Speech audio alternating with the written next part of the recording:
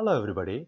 In this session, I'm going to talk about the modularity of RISC-V instruction set architecture.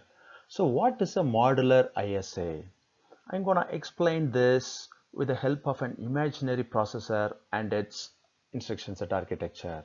Let's think of an imaginary processor M and its ISA as MISA.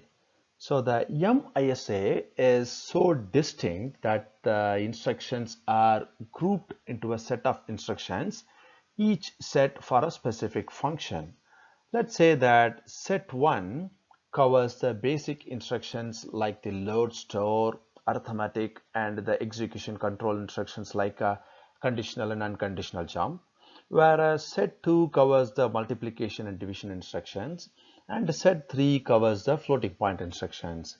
Now, to make a processor M for a specific application which does not use this multiplication division instructions, you are free to get rid of this instruction set.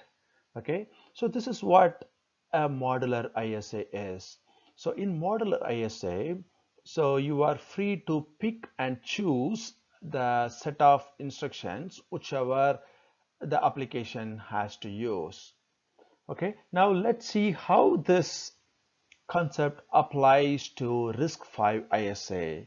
Okay, so in RISC-V, the ISA naming convention is like this. So the RV stands for RISC-V, followed by the width of the address, and these uh, sets are called as instruction set extensions, and each instruction set extension is attached with an English alphabet. Okay, so I stands for integer, and M stands for multiplication and division.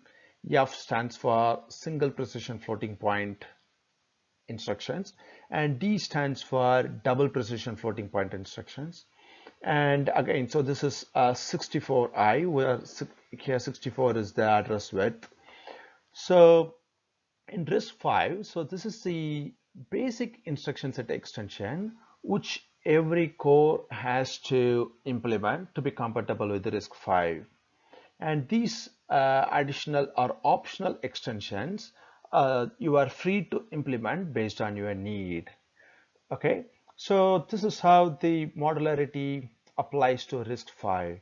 So for example, if a core says its ISA is RV32IMD, that means that the core supports integer and multiplication and division instructions and double precision floating point instructions.